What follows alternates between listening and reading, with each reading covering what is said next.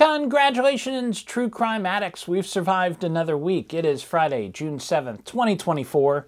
This week, Rex Heuermann has been charged with 2 more murders. Italy is still obsessed with Amanda Knox. And the Karen Reed trial goes off the rails. All this and more, stay tuned. Yes. Super excited. We are all pumped to have James Renner. James Renner on. That James Renner has zeroed in on. James Renner once again drops a bombshell. Investigative journalist, reporter James Renner, who's been on the podcast a long time, friend of mine.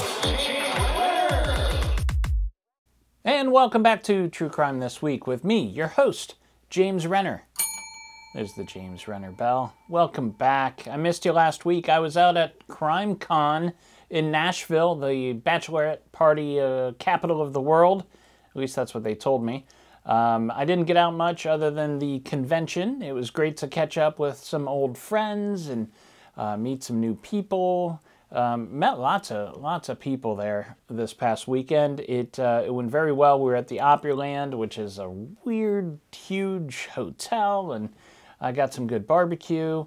Saw Chris Hansen, and he didn't ask me to sit down, which is always a good day. So, yes, happy to be back here, and this is a big week in true crime.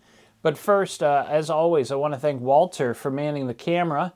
Walter's just back from a trip to Reno, where he got his marriage to Gypsy Rose Blanchard annulled. They just ran into it. They just got into it way too fast. You know, young lovebirds, they do what they do.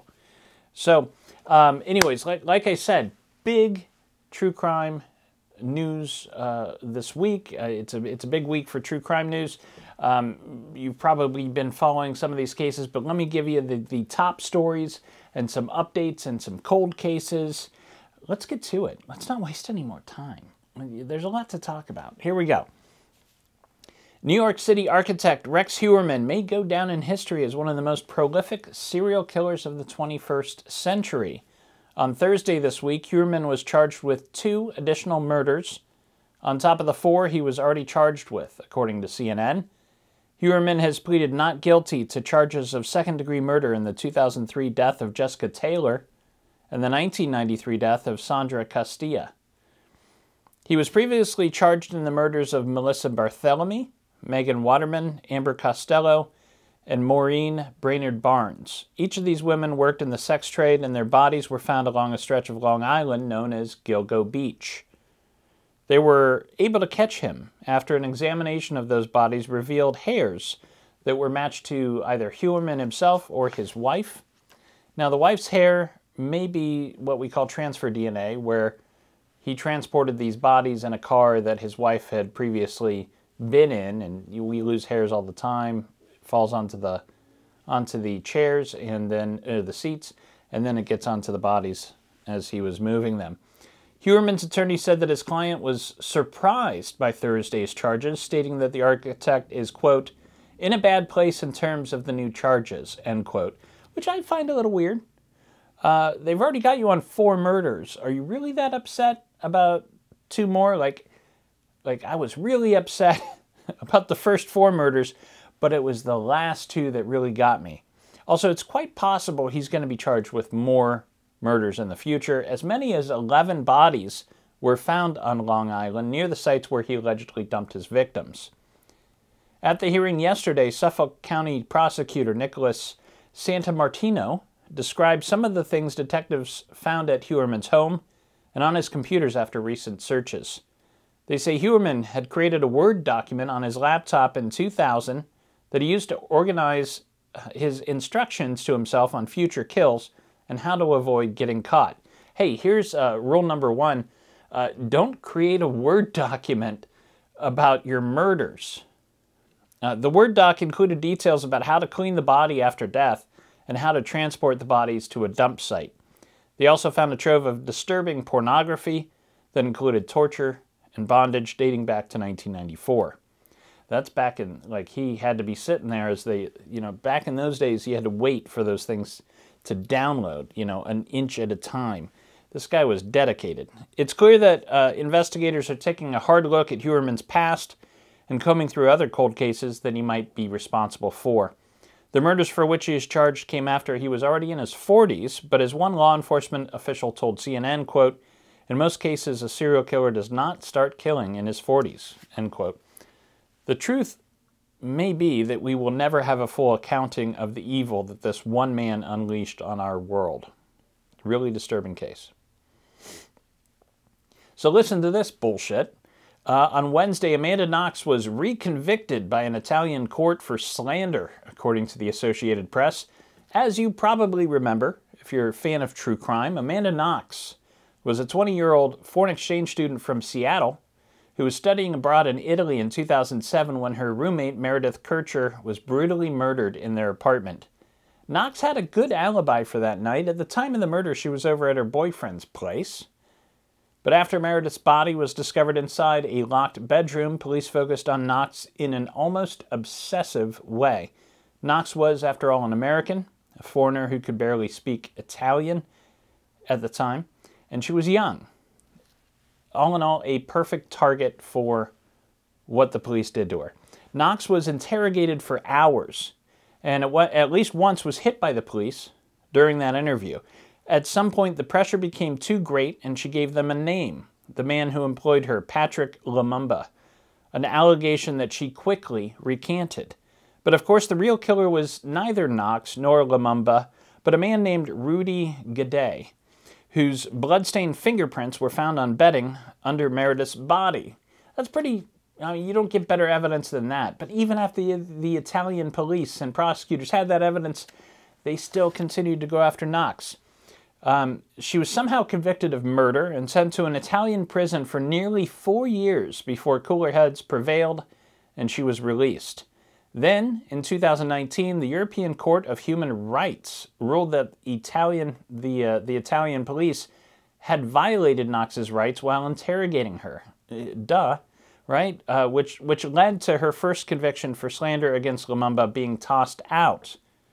But with the ruling this Wednesday, it seems the Italian judicial system is saying that even though Knox's statement regarding Lumumba was clearly coerced, too bad, she's still guilty.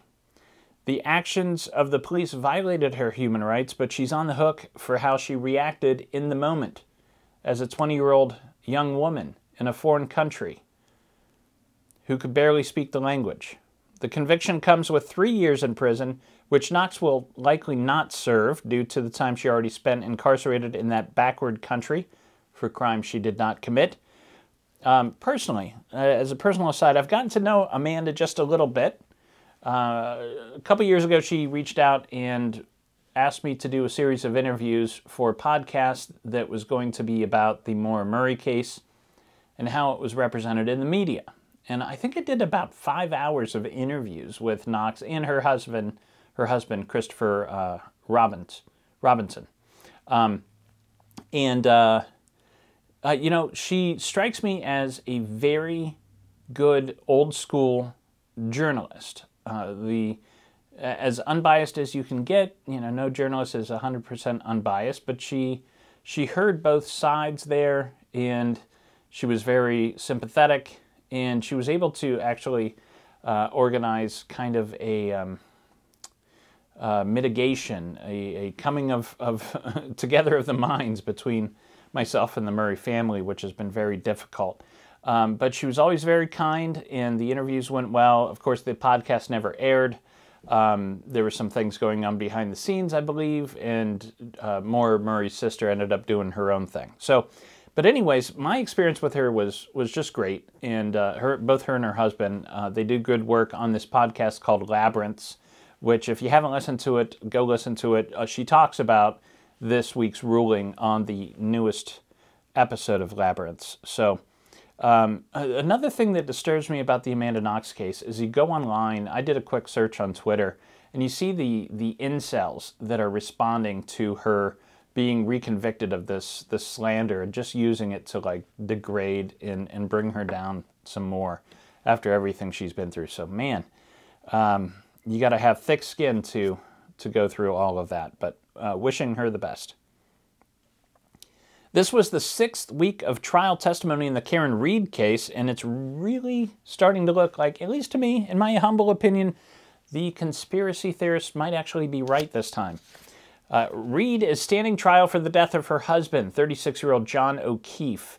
Actually, I think that's 46. He was 46. John O'Keefe, a Boston police officer who died in the Boston suburb of Canton in the early morning hours of January 29, 2022, according to The Hill.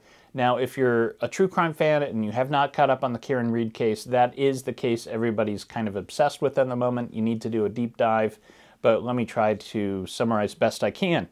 O'Keefe was going to hang out at a party hosted by a police officer. Reed dropped him off at the house and he never returned home. His body was found outside that house the next day.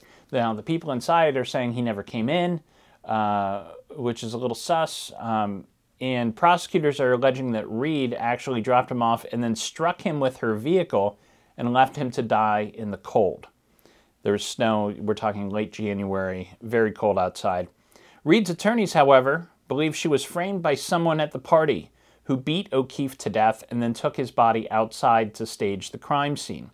The crux of the prosecutor's case seems to be a damaged taillight on Reed's SUV. Now, this week, a forensic scientist with the Massachusetts State Police testified that small amounts of clear and red plastic material was taken from O'Keefe's clothing that were consistent in color to the taillight from Reed's vehicle. Compelling? Sure. But in reality, this case is a complete mess. Let me tell you a little bit about what the defense has discovered. At the party, the night of O'Keefe's death, there was another man there named Brian Higgins, who is a federal special agent with the ATF, and he is alleged to have had a prior romantic relationship with Karen Reed. The homeowner, the guy that was hosting the party, was a man named Brian Albert, and he had allegedly expressed hostility to O'Keefe before. And if anybody knows how to cover up a crime, it's police, right? Earlier in the trial, a witness named Jennifer McCabe took the stand. McCabe is the sister, follow me here, McCabe is the sister of Nicole Albert, who's married to Brian, who was hosting the party that night. It's Brian and Nicole's house. We're talking about her sister, Jennifer McCabe. Cell phone records show that McCabe conducted a Google search at around 2 a.m., the morning that O'Keefe died, for, quote, how long to die in the cold, end quote. Now, if that text was really sent around 2 a.m., that was before O'Keefe's body was even discovered. She says this, but her defense is that the phone records are just wrong. Sorry, so there must be a glitch somewhere. They're just wrong. Oh, and remember Brian Higgins, that special agent who was flirty with Karen? Well, he was also at the party that night, and he took the stand last week, and he admitted to getting rid of his cell phone in the days following the homicide. Higgins is alleged to have removed the cell phone SIM card and then getting rid of the card and the cell phone in separate dumpsters at a military base. Doesn't seem suspicious at all, right? Now, here's my problem with the case, and it's purely from somebody that studied crime and written about crime for about 2 decades now. Still fairly young, I guess, in that field, but, here it is. Has there ever, in the history of murder, been a case where a woman drops off her husband outside a house full of police and special agents and then taking the opportunity to murder him with her SUV and then fleeing the scene without getting caught, going home and going to bed? Has that ever happened? So what's more likely? Are we dealing with a 1 in a million crime here? Or is this some sort of cover-up? So that's where I'm at with the case. Follow the Karen Reed trial. I do not see how they convict this woman at this point, but we'll see how it shakes out. Boston is a town that loves their police, and they're full of jurors who I'm sure know people in the system. So anyways, that's the top stories. Stay with me. I've got updates coming up, including what Gabby Petito's mother had to say at CrimeCon, and we're going to get into the Hunter Biden case. So I'll be back in 2 and 2. Please hang up and try again. And we're back with Double Trouble, starring Gene and Liz Segal. A bit of news out of CrimeCon last week. Nicole Schmidt, the mother of Gabby Petito, spoke at the annual convention. She had some surprising things to say, according to DSU. As you remember, 22-year-old Gabby Petito was murdered by her fiancé, Brian Laundrie, in 2021. At the time, she was traveling the country with Laundrie, and she was missing for several weeks after he returned home alone. The case was all over the news and social media for months, all anybody could talk about. On September 19th, Gabby's remains were found in Wyoming's Bridger Teton National Forest. Then Brian himself went missing. He was later found to have died by suicide, and he left behind a notebook in which he admitted to her murder. Now, speaking to a crowd at CrimeCon over the weekend, Schmidt said she forgives Brian Laundrie for killing her daughter, stating, quote, "I need to release myself from the chains of anger and bitterness that I refuse to let your despicable act define the rest of my life." And then she went on to call Brian's mother, quote, "pure evil," end quote. Addressing Brian's mother directly, Schmidt said, quote, "You do not deserve forgiveness, you deserve to be forgotten," end quote. Gabby's parents had sued Brian's parents for emotional distress, alleging they knew that their son had killed Gabby, they knew where her body was located, and withheld that information.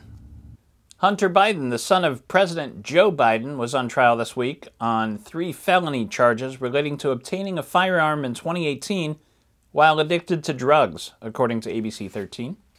On Wednesday, prosecutors called 2 of Biden's ex-girlfriends to the stand. Zoe Keston testified she observed Biden smoking crack a few weeks before he purchased the gun. She said he used crack every 20 minutes or so. That gets expensive, even for crack, right? Biden's ex-wife, Kathleen Buell, testified that Biden was sometimes angry and short-tempered when he was on crack, but he managed to function normally otherwise. The defense has claimed that Biden was not addicted and that there is no such thing as a high-functioning crack addict, which is a weird defense. The trial continues but could wrap up as soon as next week. The moral of the story here, don't do crack. Don't do crack, kids. The Guardian reports this week that 67-year-old Michael Mosley, a well-known doctor who has appeared on TV shows in the UK, has gone missing after going on a walk on the Greek island of Symi. He was last seen hiking along a beach at 1:30 p.m. on Wednesday. A search team on their way from Athens with drones and other equipment. They're on their way from Athens with drones and other equipment to aid local authorities in that search. So the search gets bigger every day. A local police chief said they're working on the assumption that Mosley might have been affected by the heat and possibly slipped and fell from a height. In the U.S., to put this in perspective, this would be like if Dr. Oz went missing while taking a hike along Malibu Beach. It's very weird. Keir Johnston was sentenced to 4.5 years in prison yesterday for attacking his wife, according to the Daily Beast. Who's Keir Johnston, you might ask? He's the guy who went viral a couple years ago after posting a picture of his mother-in-law's dress, which sparked a worldwide debate over whether the dress was blue and black or white and gold. It's blue and black, people. If you're seeing white and gold, you're nuts.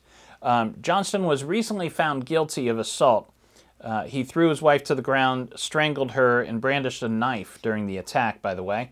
Luckily, she survived. And this all stands as the worst ending for a meme since Bad Luck Brian won the Ohio lottery. Let's jump over to weird news, shall we? The ex-husband of a Real Housewives of New Jersey cast member was convicted on Tuesday on charges he hired a mobster to assault her new boyfriend, according to the Associated Press. Thomas Manzo was found guilty of conspiracy, falsifying and concealing documents, and committing a violent crime in aid of racketeering activity. He was married to Dinah Manzo, who appeared on Real Housewives. He faces up to 46 years in prison. Federal prosecutors alleged that Manzo hired a guy named John Perna, who was a soldier in the Lucchese crime family. That's like, you're getting into Sopranos territory, to assault her boyfriend with a slapjack in exchange for a free reception for Perna's wedding at a restaurant co-owned by Manzo, which is about the most New Jersey thing I've ever heard of. Over to pop culture. The new season of Bloodline Detectives, hosted by Nancy Grace, is currently streaming. Are you watching it? I love it. It's all about genetic genealogy. Her production company has announced they'll be back for season 5, which will include a special 100th episode. Hosted by the preeminent legal firebrand and famed prosecutor Nancy Grace, the series explores years-old cold and more recent cases which are being solved using genetic genealogy and familial DNA. Integrating key witness testimony with new forensic and genealogy expert interviews, plus reconstruction and archival footage, Bloodline Detectives is a study in modern and futuristic crime-solving techniques. If you're a true crime fan, you should be watching this. Check it out, Bloodlines. This week's book, the book of the week, the true crime this week book of the week. That's a little clunky. We will work on it. The book this week is Death in Old Mexico by Nicole von Germenten. Here's the write-up. This is going to be for fans not just of true crime, but of history. It's an intersection. It's very, very unique. In a Mexico City mansion on October 23rd, 1789, Don Joaquin Dongo and 10 of his employees were brutally murdered by 3 killers armed with machetes. Investigators worked tirelessly to find the perpetrators, who were publicly executed 2 weeks later. Labeled the crime of the century, these events and their aftermath have intrigued writers of fiction and nonfiction for over 2 centuries. Using a vast range of sources, Nicole von Germenten recreates a paper trail of Enlightenment-era greed and savagery and highlights how the violence of the Mexican judiciary echoed the acts of the murderers. The Spanish government conducted dozens of executions in Mexico City's central square in this era, revealing how European imperialism in the Americas influenced perceptions of violence and how it was tolerated, encouraged, or suppressed. An evocative history, Death in Old Mexico provides a compelling new perspective on late colonial Mexico City. If that's your jam, you're going to want to pick that up. And that's the show for this week. There'll be more true crime next week, I'm sure. I'd wish there wasn't. I'd wish we'd have a week where there'd be like, what's happening in true crime? No, everybody was nice to each other. Sorry, we're going to take a week off. And that's not going to happen. We'll be back next week. In the meantime, go out and celebrate. It's beautiful outside. Climate change has made Ohio very, very nice in early June.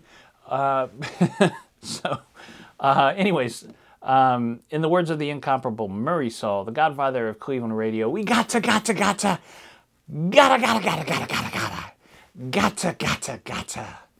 get down, damn it. True Crime This Week is a Fearful Symmetry production. Photo and artwork are licensed through Shutterstock. If you like the cut of my jib, I have another podcast you might enjoy called The Philosophy of Crime, in which I attempt to solve the big questions behind our true crime obsession by looking to philosophy for answers. Thank you for listening. I'll see you next week. Sit, Brownie, sit. Good dog.